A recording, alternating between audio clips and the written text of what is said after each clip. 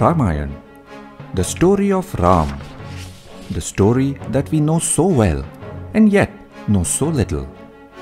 We celebrate Dasara to mark Ram's victory over Ravan and Diwali on the day of his return to Ayodhya. And we may remember some of the stories from the Ramayana TV serial, YouTube videos and comics. But who was Ram? Was he a person?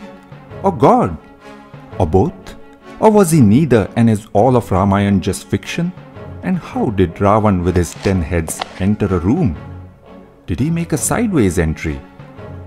And why, oh why, did Ram ask Sita to leave? Was a bridge really built to cross the sea to get to Lanka? And what about the Pushpak Viman?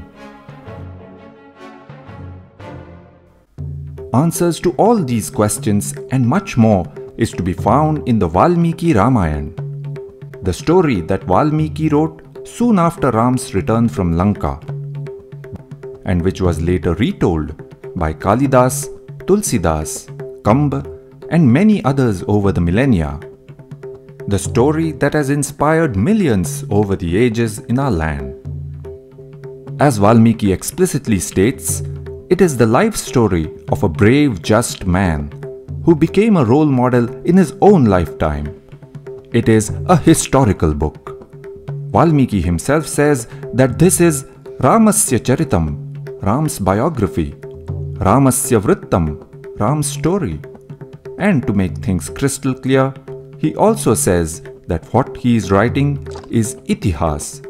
Iti ha asa. That is how it happened.